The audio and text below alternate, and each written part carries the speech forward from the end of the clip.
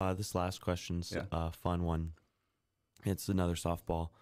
So it's not at all. Okay. So 50 years from now, you're on your deathbed. What is your legacy? It could be a billboard, a paragraph, a small message, something that you want to tell to the world. Yeah, real softball, Tony. Thank you.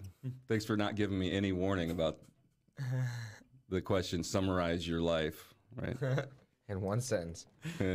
It's your message too. It's like something that you think that the world needs to hear, or your legacy.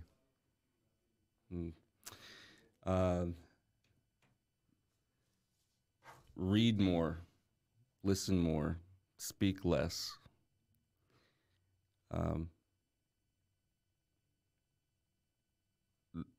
Chase truth and be fully aware that it is available, right? It can be found.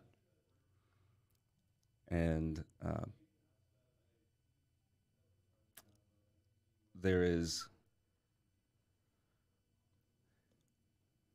one general manager of the universe, and you are not it.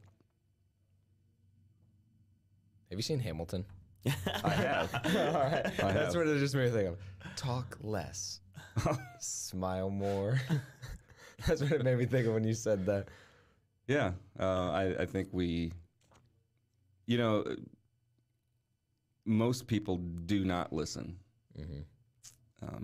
When I'm talking to you, for the most part, you're thinking of what you're going to say next. Mm-hmm. Listening for keywords. Oh, he said boat. I know. I have a boat story. Yep. Yeah. There's a reason we have 2 ears and 1 mouth, right? Mm-hmm. In case Peter cuts one off. But the Bible says that where there are many words, transgression is unavoidable. And it's better to be silent and thought a fool than to open your mouth and prove it. Yeah. And talk a little bit less, even when you're negotiating, right? Absolutely. It's really easy to talk yourself out of a good deal. Mm-hmm. Listen more and listen to what do you really need, mm-hmm. And I think you can meet someone else's needs and your own if you're really looking for the right opportunity. Yep, that's what I always talk to our sales guys about is dude, you need to talk a whole lot less. You should not be talking. You should talk 10% of the time. They should be talking 90% of the time. And basically what you're doing is you're pointing the questions to find out what they actually need or want and how you can actually help them accomplish that. And we can still accomplish what we need to accomplish. Because the more you talk, sometimes dude, you over-explain that. They don't care, and they don't even know what you're saying. You're using words that don't matter. So just ask questions and find out, what they actually want. Mm-hmm. So, but yeah, that's the most important thing in sales. Ask. Just ask. Yeah, ask questions and then really listen. Yeah. And,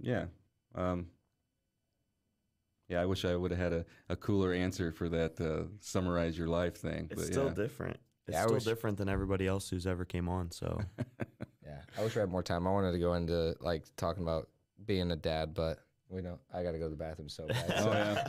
Well, if you want me to come back and offend more people on your show, I'd be willing to do that. So. I don't think anybody's going to be too offended. I'm pretty sure you offended the Catholic Church. And so why not? Next time we'll try to find another group to offend. Yeah, if I offended you, Catholic Church, I'm sorry. I love you. And for the capitalist out there, I offended Republicans and capitalists. Yes, so we still love you too. Absolutely.